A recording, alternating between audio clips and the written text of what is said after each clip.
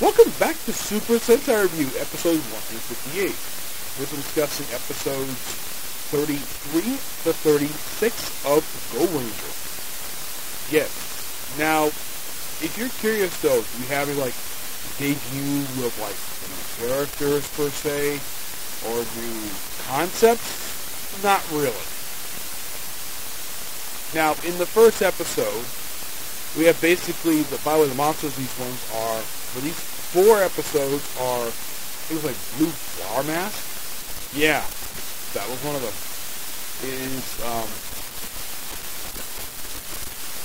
Iron Princess Mask, yes, there's one's name. Blushing Mask, Steel Mask, and Warship Mask. Yeah, that's basically, so, Iron Princess Mask basically is trying to steal these 100-carat blue diamonds to power this laser device to destroy this plasma lab. And, well, in order to make sure that the Gorengers don't get attention from them, they framed them for their crimes. And the Gorengers pointed out, yeah, we had nothing to do with this. And at this point, I found this really interesting, though.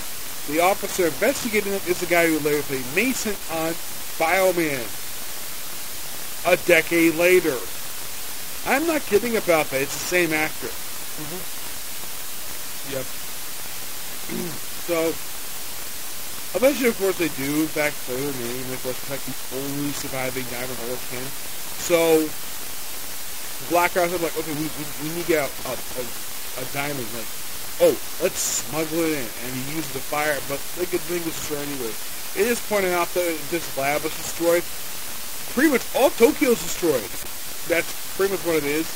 It was the reason for it. And they do eventually destroy the device. And of course, here's this funny little joke. Iron Princess mask posing as a snack shop owner.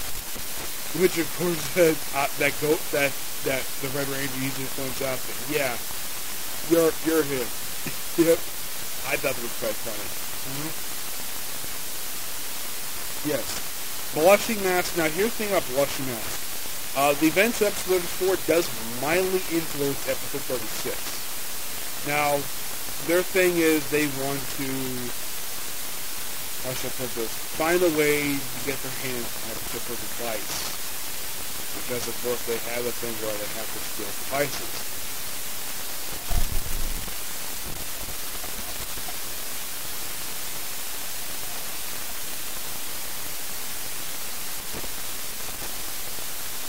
So, yeah, a place that is happy, and of course he's ambushed.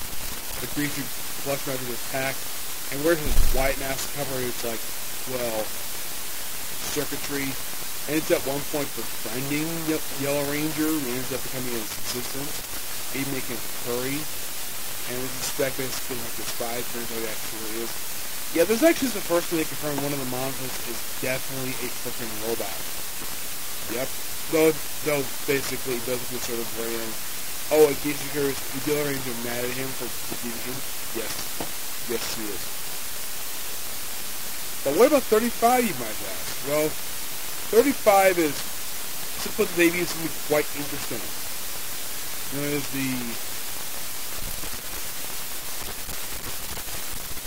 the Condon War Bomber Fleet. Now, the thing starts to get quite interesting with this one, where you have Iron Man masked General Tanjin, where he is about to be executed by Steel Mask. He's about to be executed, and then we see the Cure, the Black Cross Cure, outside of their base. I believe this was the first time he's ever been seen outside of his base. Because normally when you see him, usually he's into the base and just in front of his cross or whatever, have his hands like this the whole time. Yeah, for some reason he's like this. And yeah, apparently some of these flying machines.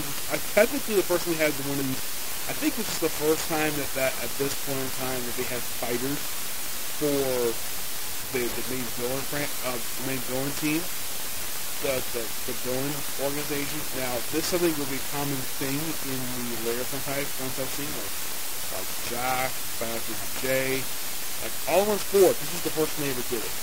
So, at one point in the episode, we have it where Mondo, we have where Green Ranger gets injured, and he's basically like dying. They're looking off that Yellow Ranger and Blue Ranger are searching for him. They eventually find later on for this kind of super search.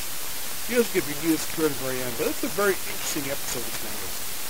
36, like I mentioned with 34, this mildly influences. Now, we start out basically, we have yellow, blue, we have green and yellow rangers being on patrol at this laboratory as these blueprints for this new rocket engine.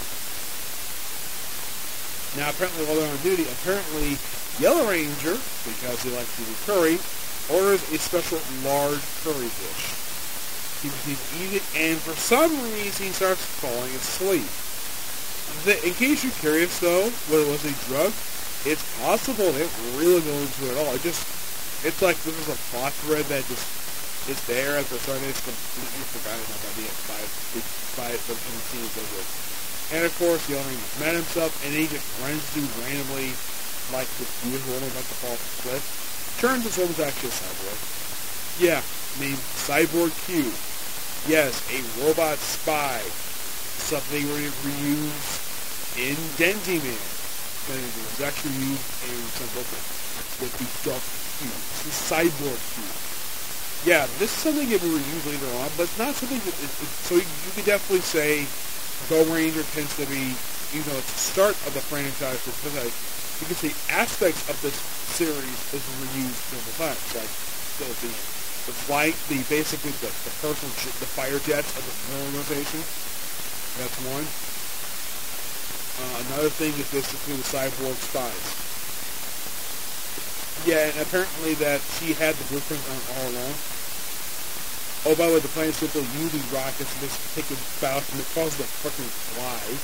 And we have the second episode in a row, we see the Black Ops Pirates at the base, and he's basically inside the flying battleship. And the way to beat the thing is by using special waves, thanks to Yellow Ranger's little control device. And eventually, the ship, the warship is destroyed. Yeah.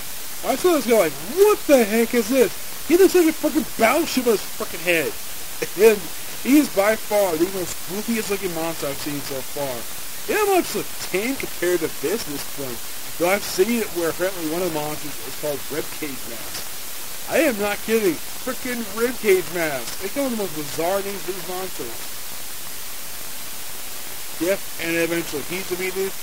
Cyborg Q, who turned good, she was killed by the end of the episode.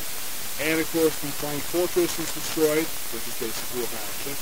And they get transported to the early versions of fighters. And that's pretty much the 4 episodes in a nutshell.